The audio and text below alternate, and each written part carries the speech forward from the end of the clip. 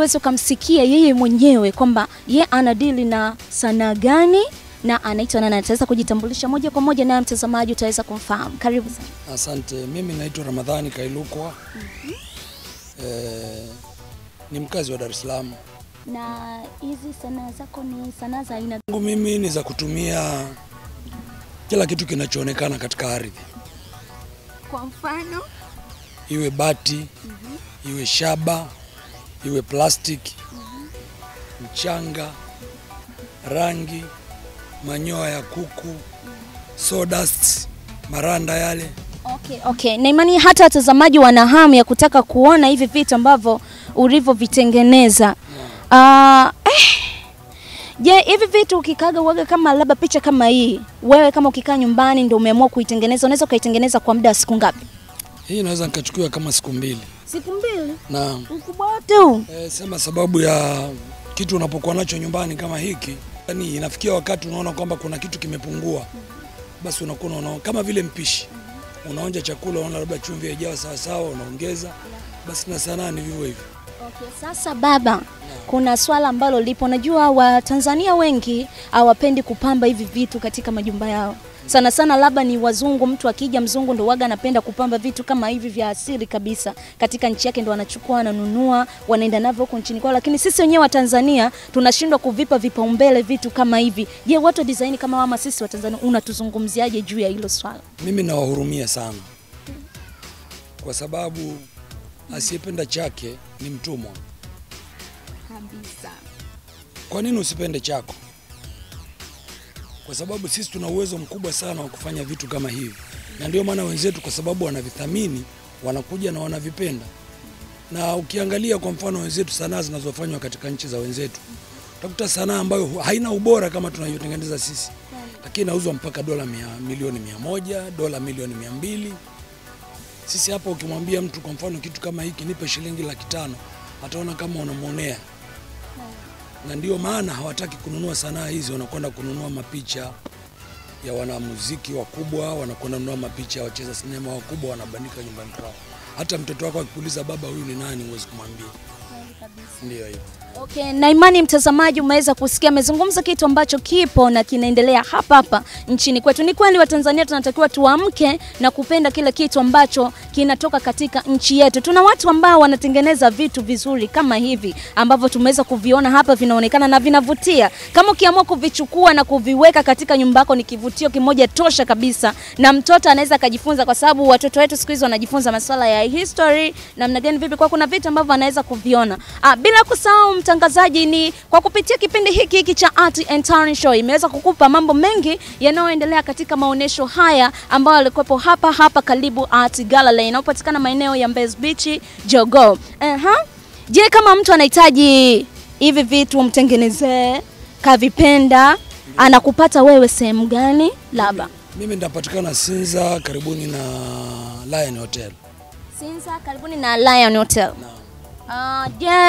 Sasa akifika pale Sinza aulizie jina lako ambalo lijitambulisha mara kwanza au inakuaje?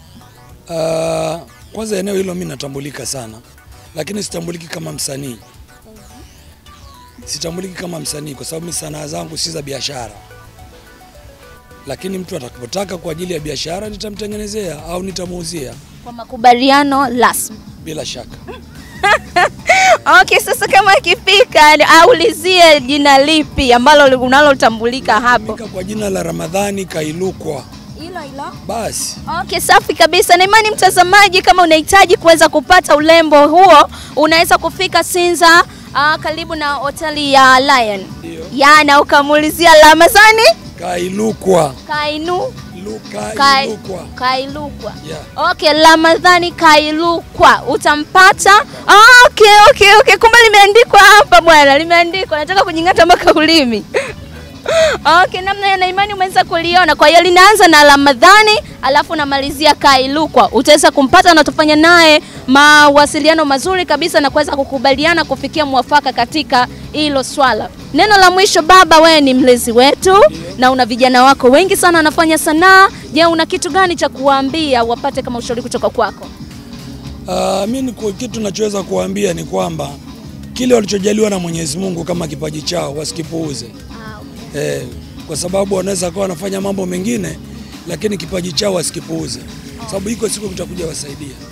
Okay. Kwa kumalizia, je, unapotengeneza hivi vitu na imani unaishi na mama? Bila shaka. Waga anakwambianga kitu gani ukimaliza kutengeneza vitu kama hivyo? Waga anakwambia vipi? Tena yeye ananipa moyo sana.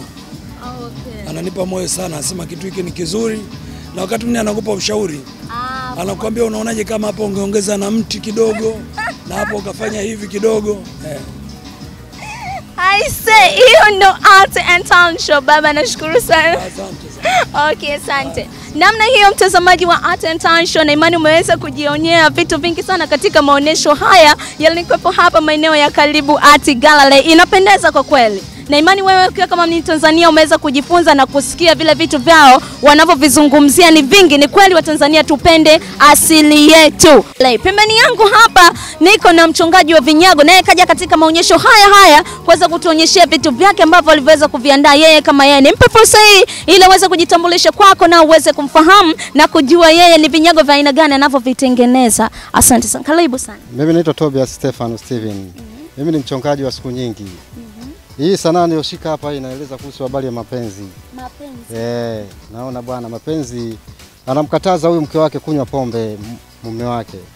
Naona lakini pamoja na waligombana na alirudi na chupa, lakini mwanamume alidondoka chini na akawa anaendelea kuchukua ile chupa na kuinywa pombe zaidi. Okay. Kwa hiyo hapa ndo huyu mwanaume anamkataza, mwanaume ndo anachukua chupa anaendelea.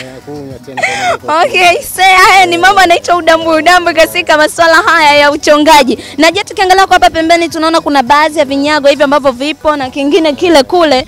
Hii ni kinyago hiki. Kwanza asili ya kinyago hiki kinaitwaje? Hii ni shetani. Shetani. Okay. Na hii hapa ambayo iko hapa? Hii mawingu. Mawingu. Na ile hiyo mawingu pia. Mawingu. Na hii ambayo naiona huyo ni mtumbwi wa watumwa unaitwa. Mtumbwi. Okay, sasa katika ule mtumbwi kuna picha, sasa sijaelewa kwa nini ulitengeneza vile, ulikuwa na maana gani? Ile mtumbwi nimetengeneza kwa maana kipindi cha watumwa tulikuwa tunabebwa vile kwa hiyo umekumbukia historia. Historia ya zamani. Je, kama uchongaji wako unaofanya waga unatumia muda gani kuweza kukamilisha kutengeneza kila kitu? Kama hii inayoshika mkononi natumia muda wa wiki 2. Wiki 2 tu? Na ile pale angalau si mtumbwi angalau nimetumia muda wiki 3. Wiki 3. Okay, sawa. Nashukuru sana. Je, kama mtu anahitaji kukufahamu wewe na amependa hiki kitu unachokifanya atakupata sehemu gani tofauti na hapa? Mimi napatikana Mbagala Mission kwa Buruda. Mbagala Mission kwa Buruda. Kwa Bulunda. Kituo kwa Buruda. Kwa Buruda. Nani maarufu kuteremka kwa Buruda ukiuliza hapa wachongaji kwa mzee Liteka wapi umenipata mimi. Kwa mzee? Liteka. Mzee Kiteka. Liteka. Liteka. Okay, yeye anafahamika kwa jina la mzee Liteka. Ukifika pale Mbagala Mission kwa Buruda ukimuuliza mzee Liteka kwa wachongaji utampata na kuweza kupata mambo mengi zaidi kuhusiana na yeye. Na je, unatoa mafunzo kwa vijana ambao wanapenda kujifunza vitu kama hivi? Vijana mpaka sasa hivi hawataki, wanasema kwamba inachelewa upate hela haraka. Naona. Wewe una kitu gani cha kuambia? Nawaambia na vijana wadifunze hii kazi ni nzuri tu, haina tatizo. Okay, labda mzee Liteka. Ni changamoto gani ambazo unazokutana nazo katika hii kazi yako ambayo unaofanya hiyo uchongaji? Hii kazi ni nzuri tu, ni changamoto wateja wanakuwa sasa hivi matatizo, shida sana. Kwa mfano kama mteja anaweza kaja kanunua sanaa kama hii kwangu 500,000, lakini akifika airport anamwambia atoe 500,000 ili aweze kuvuka nayo. Kwa hiyo mzungu anaamua kuacha hapo. Kwa hiyo mpaka sasa hivi wazungu wanakuwa wateja hakuna. Wanasema ukinunua pale airport tunaziacha. Okay, sasa niulize swali kwamba je, hizi biashara zako unazozifanya ama ujasiriamali wako unaofanya wateja wako hasa wewe ni wazungu? Wazungu zaidi. Je, wa Tanzania kwa nini unashindwa kuwa na miemko katika biashara kama hii? Nawashangaa sana, mimi nawaonea huruma kwa kweli mpaka sasa hivi. Wazungu wanakuja kutuchukulia mali zetu wao wanaondoka nazo. Nilipenda hata wa Tanzania nao pia wanunue hizi kazi.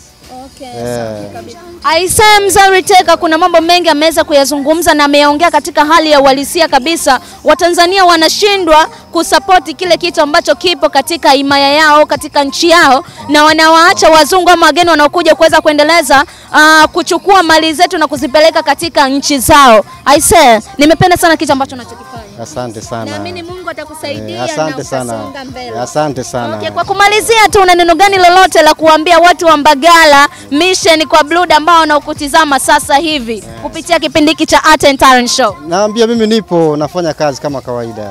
Wale ambao walikuwa wanakuchimba chimba. Wale nipo kama kawaida. Nipo kama kawaida. Okay, wale ambao mlikuwa mnamponda Mzee Riteka, yeye yuko anafanya kazi yake namna hii. Nashukuru sana. Asante sana. Okay.